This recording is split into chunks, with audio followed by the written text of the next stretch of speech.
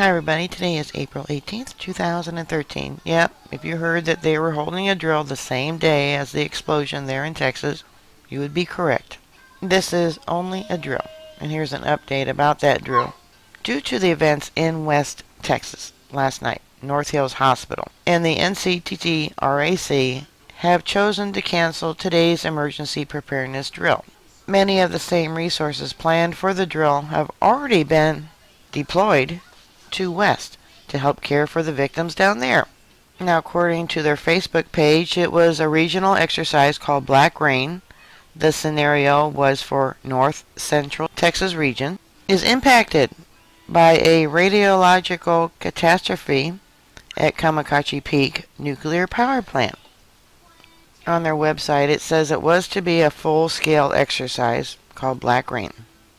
The North Central Texas region is impacted by a radiological catastrophe at Kamakachi Peak nuclear power plant.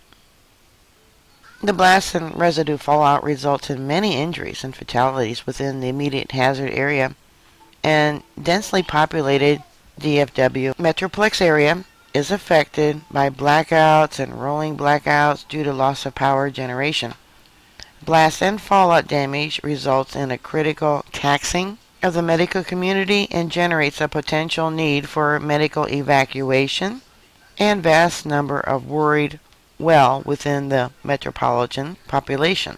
Region 2 of the Texas Emergency Medical Task Force, EMTF, must activate and deploy its ambulances, AMBUS, and MMU strike team to assist in the first response and contamination monitoring efforts of the medical community.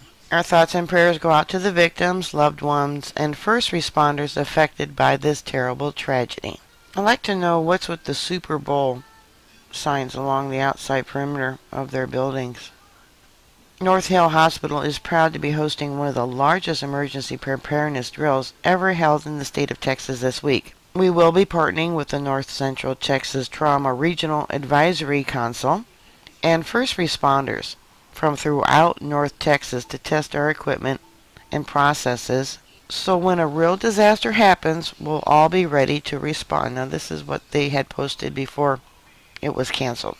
This drill is even timelier in the wake of the bombings at Monday's Boston Marathon. Our prayers go out to the victims involved, and we are proud of the first responders, EMS, fire, police, race workers, and hospital staff who so bravely cared for the injured. Well, they didn't mention the special forces that were there, did they?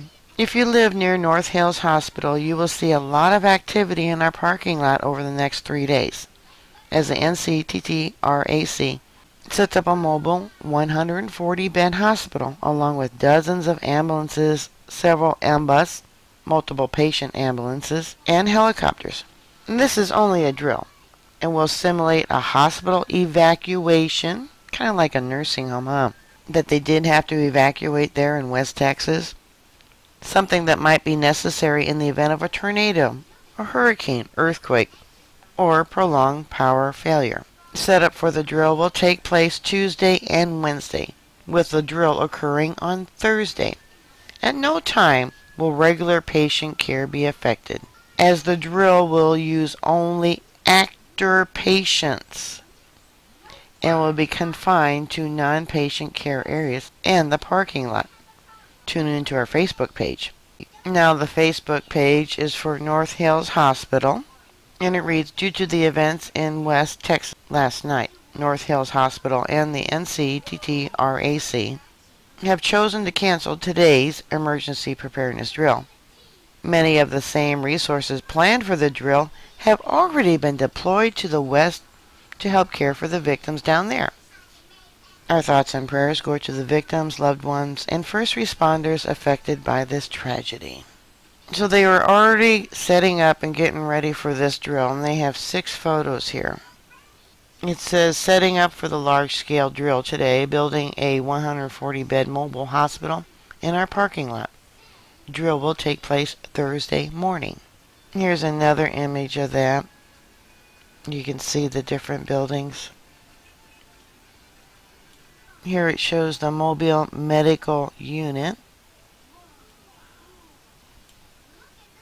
Another image of the portable 140-bed mobile hospital. Another image of the portable hospital. And another one. So wasn't it just a coincidence that they were doing this 80 miles away? So they could have been there in an hour and a half with all this equipment. Boy, were they lucky. Alright, bookmark my site. I'll keep you up to date. Please stay safe, and I'll talk to you later. God bless you all. Bye.